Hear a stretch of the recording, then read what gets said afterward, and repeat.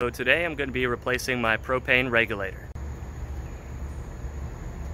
Now I bought my new regulator on Amazon and I paid about $40, and that included the pigtail hoses as well. By doing this work myself, I'm probably saving about $150.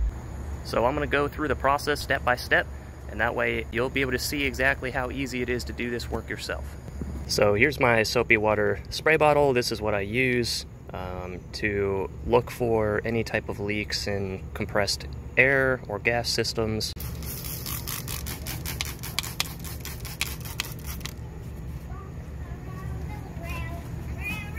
So now that I've isolated my leak to the top of this regulator, I'm not going to even bother trying to repair this regulator. I just bought a new one and I'm going to replace it.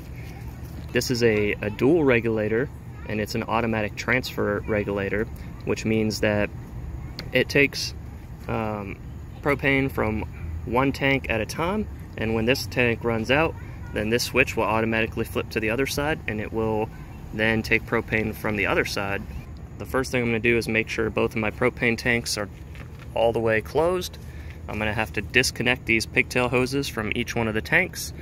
I'm going to have to unscrew this piece up here, which just holds the regulator in place, and then there's one more gas connection down here, and probably see it better from the back side, and that is the last connection that I'm going to have to break. I'm just going to use a pair of channel lock pliers, an adjustable wrench, and I have some Teflon tape which I'll use on the threads for the hoses. Sometimes these connections can be so tight that it's hard for me to loosen by hand, so I've got my adjustable pliers here, and I can use those to loosen that connection.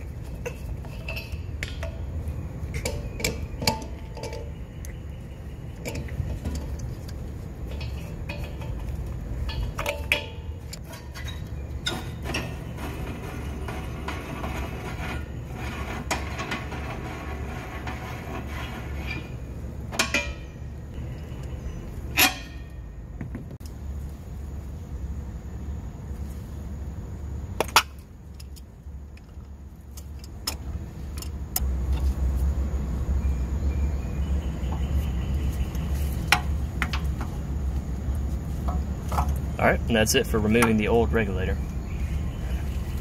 The new regulator doesn't come with the adapter piece that I need, so I'm going to actually have to remove the old adapter piece from the old regulator, install it on here, and then I'll be able to attach it to the hose.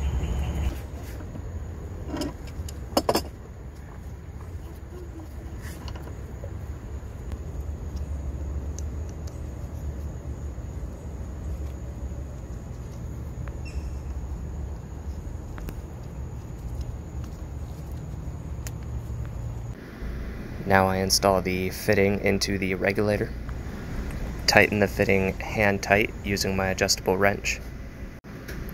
Now I apply the Teflon tape to the other side of the fitting that's going to connect to the main propane line. Alright, now I'm ready to actually install the main propane line onto the new regulator, and I'm just going to do that by tightening it down until it's hand tight. Then I'm going to go ahead and use my wrench, and I'll tighten it down again. And for this part, I'll use my pliers to hold the regulator.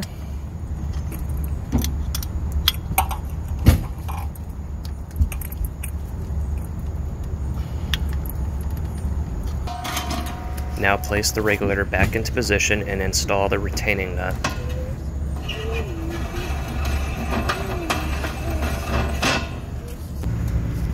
Connect both of the pigtail hoses to the propane tanks.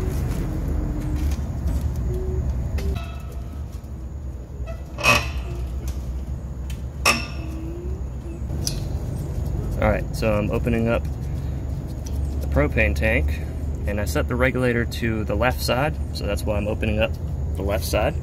Now this system is back under pressure, and I'm going to go ahead and I'm going to squirt my soapy water on all these connections. And what I'm looking for is if any bubbles form, that would indicate the presence of a leak, as the compressed propane is making its way out of the regulator or the connections. And I'm also looking for the smell of that propane as well, that rotten egg smell. One thing I want to point out when using the soapy water is that there's always going to be little bubbles, but what I'm looking for is to see new bubbles forming or these bubbles growing in size.